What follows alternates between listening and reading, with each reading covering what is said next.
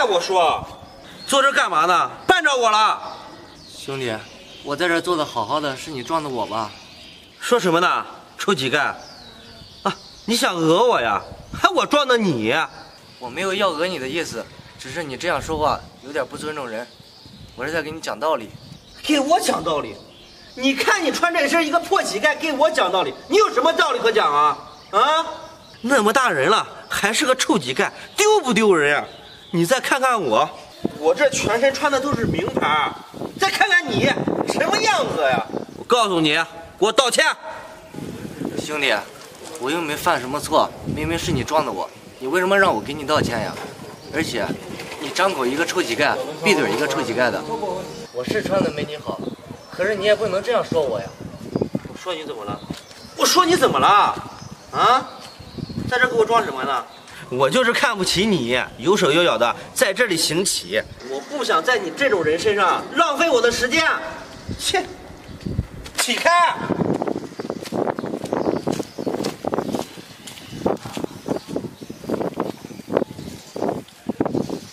我记得当年他就是在这条街上打扫卫生啊，现在怎么还没有出来上班？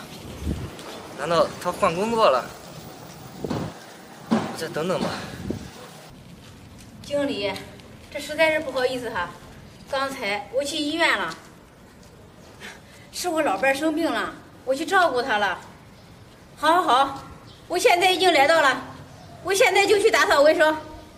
好，那谢谢你啊，我知道了，你就放心吧。哎，我经理啊，对我还挺好的。哎，赶快干活。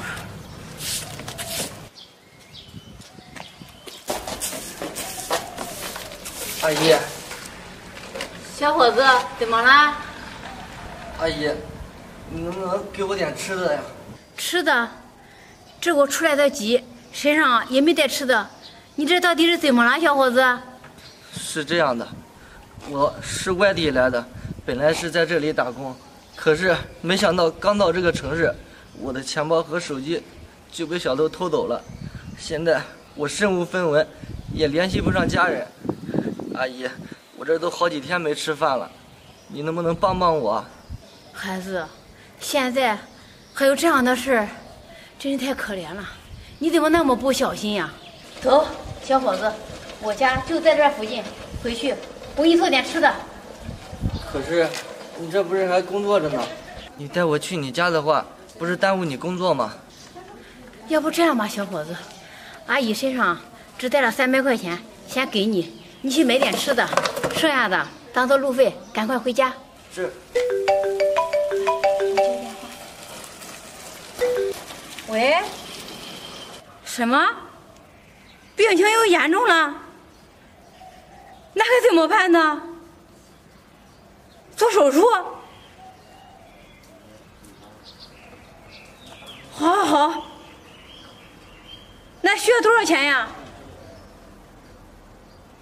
？30万。好，那我想办法准备一下。行，我知道了。小伙子，这个钱你先拿着，赶快回去吧，我还有事，我就先走了。给阿姨，这个钱我不要了。哎呀，你就拿着吧。我刚刚听电话里说，你老伴需要做手术，30万呢。你把钱给我了，你怎么办呀？没事，小伙子，手术费啊，30万呢。就算这300块钱你不要，它也不够呀。我会慢慢想办法的，你还是先走吧。阿姨，那谢谢你，我先走了。好，赶快回去吧。你是个好人，好人一定会有好报的。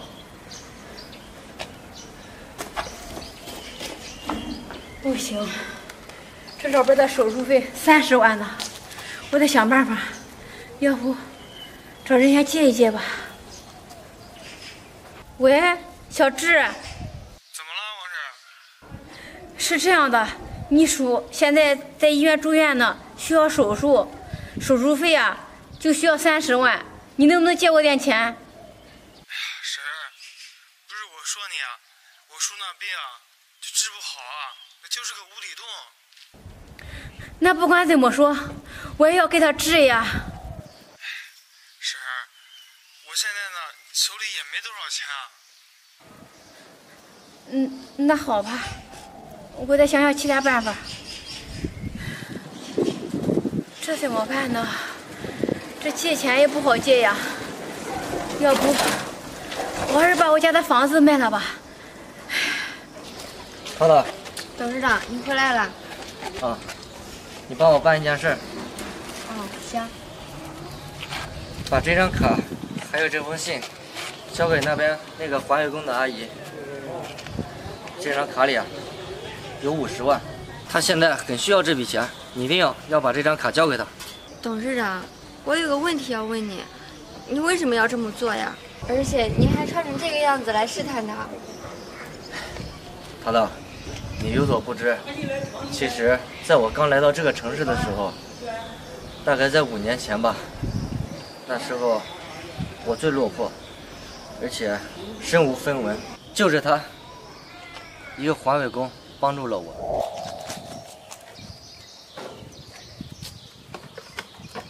小伙子，小伙子，你怎么在这儿睡着了？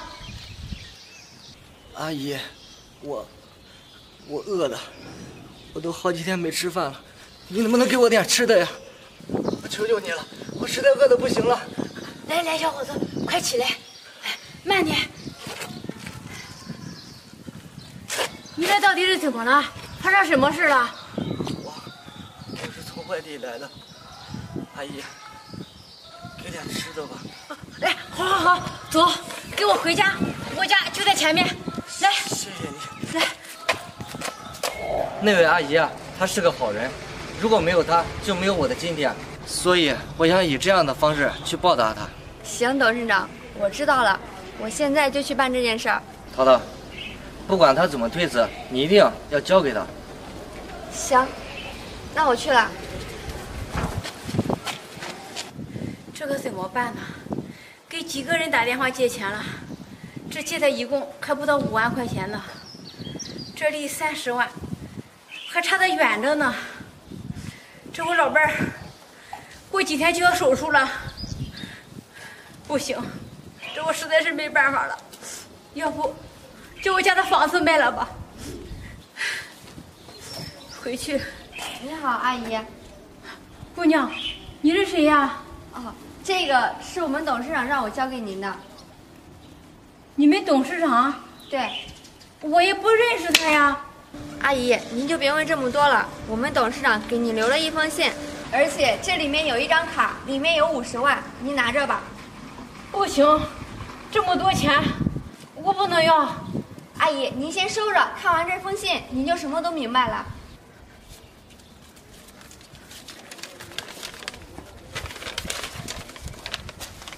阿姨，你好，我是刚才你给我300块钱的那个小伙子，谢谢你对我的帮助。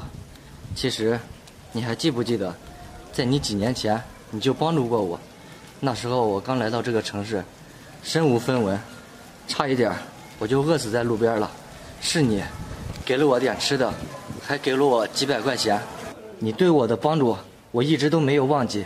现在我已经是一家公司的大老板了，所以我想回来回报你。刚刚听你电话里说您老伴生病需要做手术，您就拿着这笔钱去做手术吧。阿姨，祝叔叔早日康复，我走了，咱们有缘再见吧。刚才那个小伙子，我怎么没认出来呢？